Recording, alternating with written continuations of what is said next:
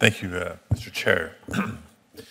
As has been discussed at this hearing, and I apologize for arriving late, you know how it is, multiple votes in multiple committees. It's clear that the current law governing recusal gives judges and justices a lot of discretion when making recusal decisions. And there have been numerous instances of judges abusing this discretion, from district court and circuit court judges failing to recuse themselves from cases in which they have a financial interest, to Justice Thomas failing to recuse himself from cases concerning January 6th, despite his wife's documented engagement with the organizers of the insurrection. So the legislation we're discussing today would begin to fill those gaps by laying out specific instances in which a judge or justice must recuse themselves, including instances where a party has given a gift or made financial contributions to a campaign supporting a justice's confirmation. Mr. Sherman, I'll ask you, why are these specific recusal provisions necessary, and are there any other specific provisions that Congress should consider?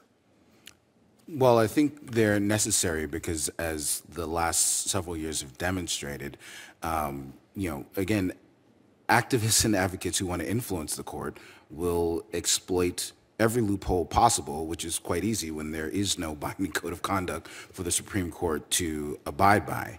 I think the CERT Act would address a lot of these concerns by not only providing transparency, additional transparency with respect to the justices' financial entanglements and creating a duty to know across the federal judiciary, but it would also provide transparency with respect to amici who are seeking to influence the court, and then ultimately, as you said, provide an independent and transparent process to adjudicate recusals, which I think is where the public has really grown frustrated and quite concerned about justices and judges ruling on cases in which they have a financial interest or a conflict of interest or other conflict of interest.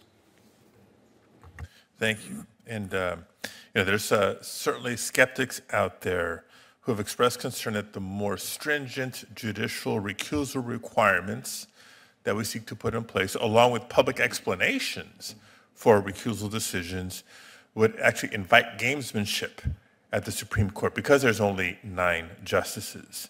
Again, the legislation we're talking about would reduce, I believe, would reduce opportunities for such gamesmanship by providing clear-cut guidelines for when a conflict of interest requires recusal, taking the guesswork out of the process. Now, federal judges want to hold themselves to a high ethical standard. They claim that they hold themselves to a high ethical standard. Our legislation would make it easier for them to do that and for the public to see that. Question for Professor Sample. Can you explain how clear guidelines for when recusal is called for would lead to greater consistency and transparency in recusal decisions? Yes, Senator. I think most prominently, eliminating the judge as judge in his or her own case is an important preliminary step. And at the Supreme Court level, while yes, in theory, there is a gamesmanship concern, I think it's worth noting that the justices regularly decide cases on issues of major national import all the time, and they often disagree vehemently and still maintain a good working relationship. So I don't think that the individual justices out there would be looking to game the system by recusing their fellow justices or voting unless those recusals were truly warranted.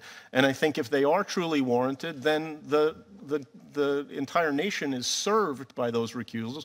We've had situations, I mean, we went over a year with only 8 justices on the bench because Congress refused to give Merrick Garland a hearing. The court managed to function with only 8 justices for more than a year. I think they can manage to function with only 8 justices in one particular case. Excellent point, and I'm glad that in the reporting from this hearing, that quote will be attributed to you and not a member of the committee. Thank you very much. Thank you, Mr. Chair.